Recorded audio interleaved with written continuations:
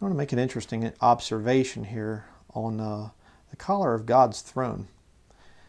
Very telling. We're entering into the Christmas season here in America. It's called by different names in other countries. And certainly Romans chapter 14 talks about, people, thinking highly of one day above another, and holidays and things like that. I have a study on answering Christmas criticisms. A lot of Christians are against Christmas and for any reason at all and things, and I'm certainly against parts of it, but there's something I want to say, because I see a lot of Christians and they'll come down on the thing of the colors of red and green, and they'll say, see, it's the colors of pagan deities and things like this. Be real careful. Don't let your ignorance of Scripture cloud your thinking and make you say some really stupid things.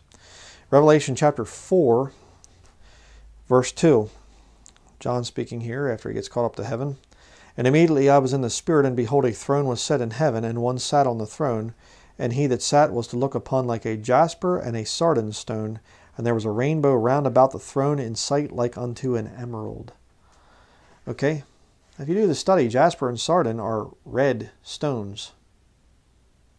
And emerald, well, that's kind of an easy one to figure out. It's green. Red and green. And I'll tell you what, I've talked with many Christians over the years on this issue of Christmas and things and whatever. And I remember the one brother, and he said, he's bad family situation and things, and he's like, there's really not a whole lot that I can look forward to at the Christmas season. But he said, there's just something about that time. And he said, I don't know what it is. And he said, there's just something there. And you know what? This time of the year, it's just like I start seeing those red and green lights. And it's just like, there's something there. Just something there. Brethren, that's what we're going to see when we get to see the Lord. Get caught up at the rapture. We're going to get up there. And, it talks about a sea of verse 6. And before the throne there was a sea of glass like unto crystal. And in the midst of the throne and round about the throne were 4 beasts full of eyes before and behind.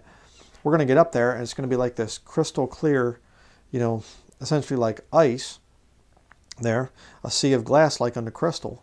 And there's going to be this throne, and it's red and green.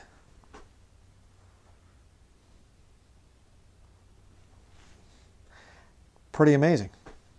And that, for me, maybe you're not this way, but for me, I see the lights, I see them on the snow and things like that. I see a beautiful thing, and it just brings me joy. And it's not joy because I'm going to be getting lots of things and it's covetousness or something, or because I might see Santa Claus or something. No. It's something deeper than that. There's something there. All right? Right there. You say, well, I believe that the throne's going to be white. I've seen that, some of these anti-Christmas people. Well, the red and green is the color of the god and goddess, pagan and witchcraft. And so, God's throne is white. Well, if you do the study on that, you go over to Revelation chapter 20, verse 11. And I saw a great white throne, and him that sat on it, from whose face the earth and the heaven fled away, and there was found no place for them. And I saw the dead, small and great, stand before God, and the books were opened, and another book was opened. And you go down through there, it's the judgment of the lost dead. Judgment of the lost dead.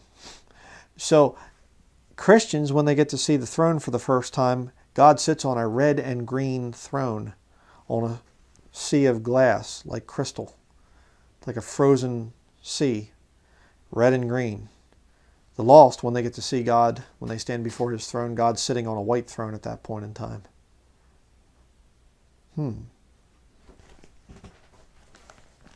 Just a little reminder there. I don't know exactly what I'm trying to say by that, but it's just, you'll get into some of the studies and things, and you'll get these people, and they're just so dogmatic, and they just, they'll fight you over this Christmas thing and stuff, and you don't dare have any joy at this time of the year. I mean, I've known anti-Christmas professing Christians, and they literally will not allow their children to look at Christmas lights as they're driving down the road. Turn your head, children, it's Christmas lights. I mean, come on. And I find it interesting that they would be so radical against it when the Bible says, let every man be fully persuaded in his own mind. It's up to you. Okay, it's one of the issues, one of the 3 issues that we can agree to disagree on. Diet, head covering, holidays, worshiping of holidays. or not, excuse me, not worshiping of holidays, celebrating holidays. Excuse me, I didn't mean to say worship. Don't use my words against me. A little slow of speech sometimes. Head coverings, diet, holidays. And I find it so interesting that there are people that are just so dead set against these evil colors of red and green at this time of the year, and how dare people and stuff like this. And yet, rapture happens, you get caught up to heaven, and you're going to see God's throne, and it's those exact colors. Remember who's in control, brethren. Okay? God is. So I just wanted to share that. Just thought that was kind of a little interesting insight. So keep the Lord centered in this time period. Remember why he came to the earth. I know it wasn't December 25th. Okay, I know that. But I'm saying, remember, use this time to remember what the Lord did, the great gift that he gave. You know, the Father giving a gift to his children, you know. And remember that. And it's a wonderful time of the year to tract. Absolutely wonderful. You'll see even, you know, a lot of lost people and things, and they'll just have there's just more happiness and more joy out there. Use it for the Lord's advantage, brethren. Get out there and do some tracting. Okay? Instead of being a little, you know, Scrooge, bah humbug and all this other stuff, you know, where you're out there and you're just miserable. I hate this time of year, and, you know, whatever, walking around. Instead of doing that, why don't you be happy? And say, well, this might be a false celebration, and there's a lot of things about Christmas that aren't lining up with Scripture, but I'll tell you what, I sure like the red and green colors. I sure love to see that. I sure like to see those red and green lights reflecting on the snow or on a frozen lake or something. Reminds me of heaven, what I'm going to get to see someday. I'm going to sure use this time to get out there and spread the gospel of Jesus Christ. Do some gospel tracting. Just my suggestion. So that is going to be it. Thank you for watching.